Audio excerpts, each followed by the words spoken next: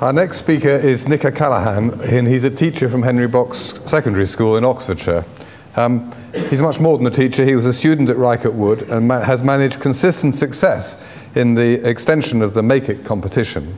His students have won Best Student, and he sets the standard for teaching in that regard. So it'd be good to hear from Nick about how we engage with him. That's my usual lunch hour at school. You've got kids there from year 7 to age 11 up to year 11, age 16. To be honest, I don't mind what they're doing in there, as long as they're making something, as long as they're doing something, not setting themselves on fire. And I think if they leave the room with 10 fingers, I'm quite happy, to be honest. In fact, at one year 7 lesson, I was teaching them how to use a scroll saw, and at the end of the lesson, I said, everybody who's used a saw, put your hands up like that. And they all did that. I said, oh, I think that's been a successful lesson, you've all got your fingers. My little boy said, you can't judge a lesson on that, sir. Don't see why not. I started teaching about 13 years ago.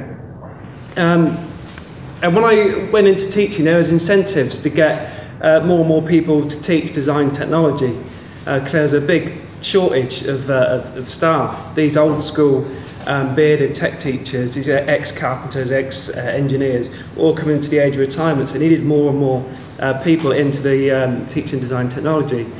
I'm afraid nowadays the picture is a lot more bleaker, because there's a massive drive for literacy and numeracy.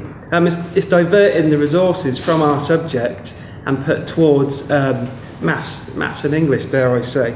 And I actually interviewed a lot of our students, and I asked them all the same thing. And the question to them was what did you make at primary school? And most of the answers was nothing. And it broke my heart. It really did. It broke my heart, because I always made stuff from day dot, really. And I think there was one primary school which had a kitchen which the kids could go into, so they made cookies and fruit salad. And the only schools that did anything was the schools who worked with us on an engineering project called Green Power. So I went back to the primary schools, and I spoke to the head teachers, and I said, what are you doing about design technology? Now my local primary school hates the sight of me, because I'm always quizzing her. I'm always trying to get them to do more D&T, more metalwork, more woodwork. And I said, why aren't you doing more about it? And basically the answer was that they're afraid of tools and materials, and this fear comes from a lack of knowledge of the tools and materials, and there's no skills really in primary school, so they don't feel comfortable delivering it. Now, this has a knock-on effect to secondary school, because our basic level projects, our basic level, say, tests, are getting more and more basic. Now, if the input's really, really low, you can do what we can, we're only human, the output's going to get lower and lower and lower. And I'm afraid the secondary schools don't seem to be addressing the skills gap at all. In fact, they're diverting our funds and our teaching time towards the teaching of literacy and numeracy. But we don't want to lose the practical aspect of design technology. We don't want to turn into cardboard technology, as I keep on telling my boss. So we've got to look at different ways of making sure our kids have still got a hands-on experience with wood, metal and plastic, and we don't turn into cardboard technology, which is something the Make It project is really, really good for. Now we've been doing this for about 4 years, and we've entered students from years 9 and 12, and what it does, it helps to teach them about working towards a brief, a real brief. If their work isn't right, it's going to be tested. And in fact, one year I brought my kids in to test their work. Luckily, none of it broke, none of it collapsed, and my little boy was all right. But they get to research, they get to design, they get to make, and what the brief we give them is a stool for a primary school, a seat for a primary school child. And it has been quite successful. What's quite interesting is I thought, where are they now?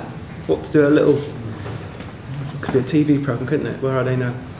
So this year, they're still doing their GCSE.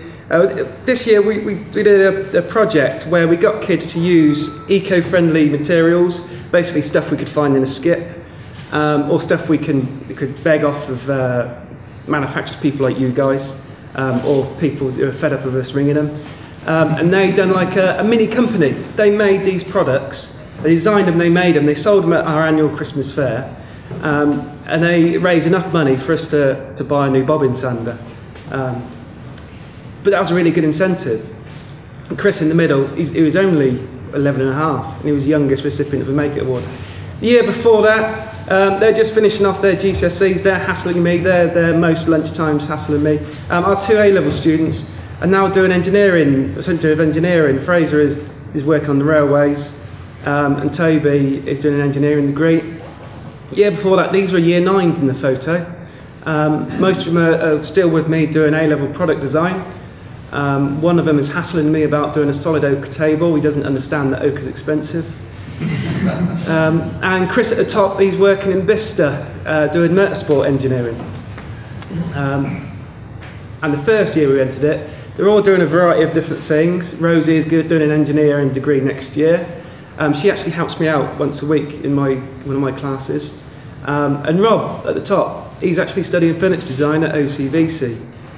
He will openly admit that if it wasn't for the Make It initiative, he would not have got into furniture design. He would not have got into furniture design. But he seems to be loving it. I speak to him every year, he seems to be loving it. If you look, there's a lot of people going into engineering. Now, that's because in schools there's been a bit of an engineering drive. There's lots of initiatives. These are just some of them. There's lots of initiatives to get kids into engineering. Now the reason I put these ones up, because we've partook in these sort of incentives. Now with Green Power, they design, make and race a go-kart.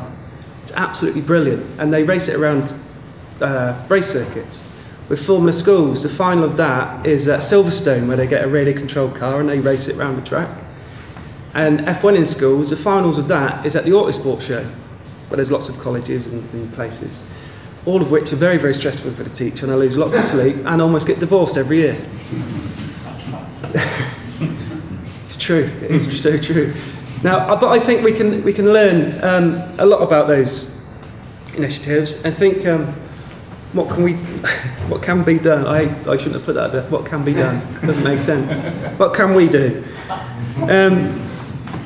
The first thing I think is really, really important is how our subject regain its identity, because I think we're losing our identity. We don't seem to be in primary schools anymore. If you hear the rumours of our West Oxfordshire Learning Partnership, where we all get together and have a good moan about the government, textiles is disappearing, and we seem to be turning it into product design and engineering.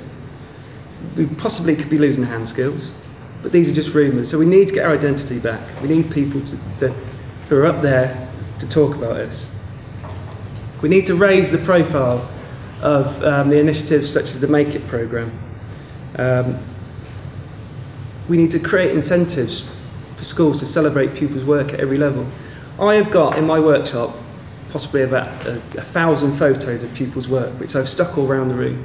The reason I stuck them around the room is because just think how many photos you take, then what do you do with them? Are they still on your phone? Or are they in your photo album? So I put them all around my room. And when kids are stuck with what to do, I tell them to get up and walk around and see what people have done. Now, brainstorming this in our office, we come up with an idea that could potentially work. Have something like a national schools exhibition, somewhere in an exhibition hall, where schools are invited to bring along their students' best work. Now, if you're that student, you've just been invited to the national schools exhibition. You go along, you take your best mate with you, you take your family with you. At this national schools exhibition, there's other schools, you can see what they're doing, you can steal tricks off them. But also there could be colleges, there could be employers there. You could get in early and try and poach these students. You could even have awards, you could have Best in Show, sponsored by Crufts, something like that. And the last one for me, which is one I'm quite passionate about, because I've got 2 primary school children, is skills for primary schools. Is there an opportunity there for an outside agency to go into primary schools to deliver design technology or deliver hand skills at primary school level?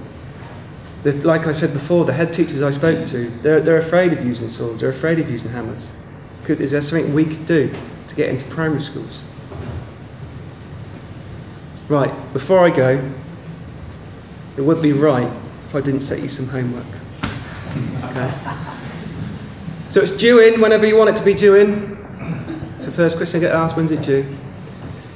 Right, I want you to ask your friends, your family, the people you work with, some random on the street, what did you make at school?